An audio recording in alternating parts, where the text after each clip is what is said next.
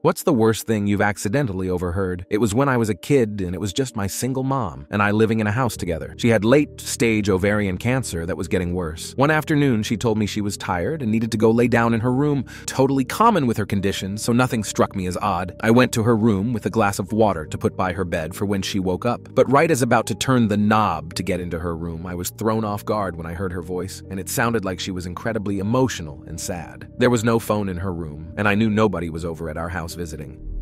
It took me a minute of eavesdropping to realize that she was using a tape recorder to record her last goodbyes to me for after she died. She died 2 weeks later. I found the tape. This was years ago, and I still haven't been able to get myself to listen to it. The memory of being there while she was recording it, and the memory of my naive adolescent self finally realizing that my mom was about to die is just too overwhelming for me still. But I'm glad to know that one day when I'm ready, I will have a recording of her voice to listen to.